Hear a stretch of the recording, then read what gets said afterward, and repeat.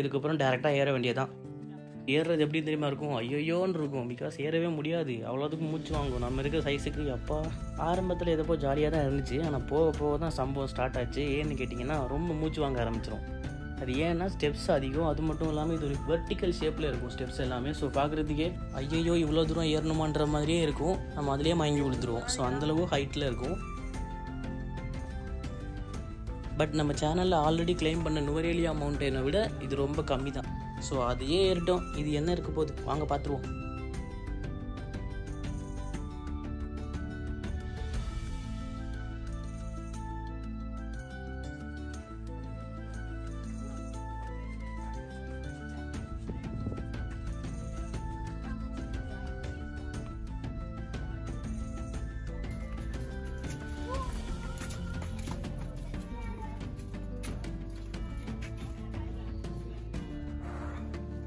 So இந்த வியூவும் பார்க்குறதுக்கு சூப்பராக இருந்துச்சு. இதில் எந்த வியூவை பார்த்தாலுமே சூப்பராக இருக்கும். ஏன்னு கேட்டிங்கன்னா தெரிலப்பா, பார்க்குறதுக்கே ஆனால் சூப்பராக இருக்குது.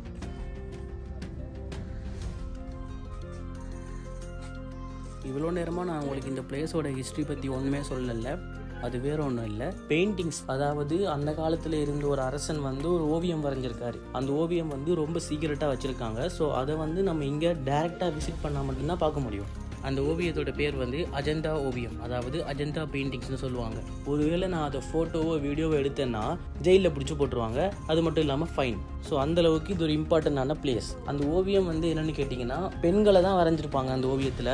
பட் அதில் ஸ்பெஷல் என்னென்னு கேட்டிங்கன்னா அது ரொம்ப வருஷத்துக்கு முன்னாடியே வரைஞ்சது அப்படின்னு சொல்கிறாங்க. அதுக்கு நிறைய ஃப்ளாஷ்பேக் இருக்குது. அந்த இடத்துக்கு போகிறதுக்கு முன்னாடி நம்ம இந்த பிளேஸ், இப்போ நான் போகிறேன்ல, இந்த பிளேஸ் தாண்டி தான் போகணும்.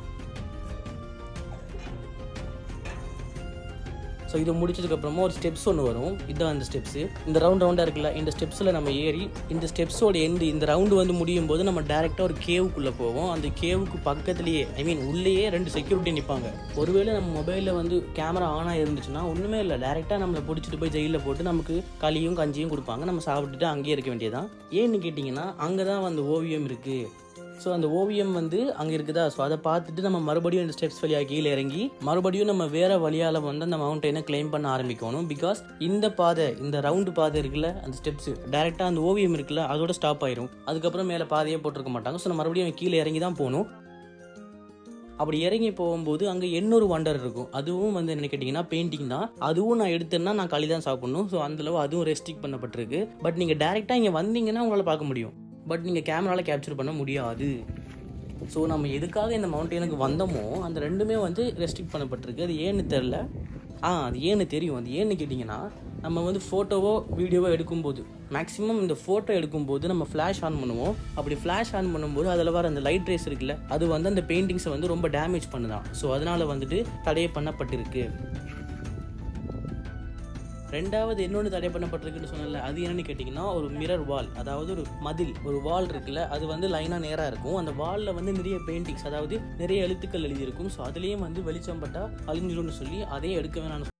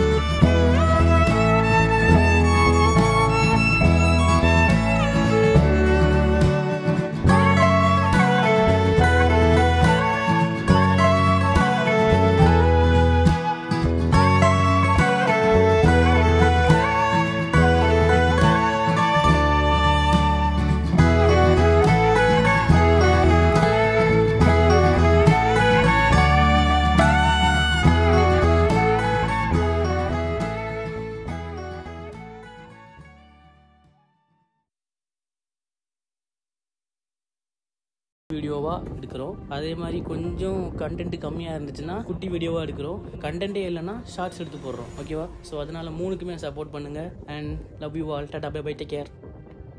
அப்புறம் அந்த இனாம் அதாவது அந்த சப்ஸ்கிரைப் அதை பண்ணிவிட்டு போயிருக்க மறக்காமல். பாய், டேக் கேர்.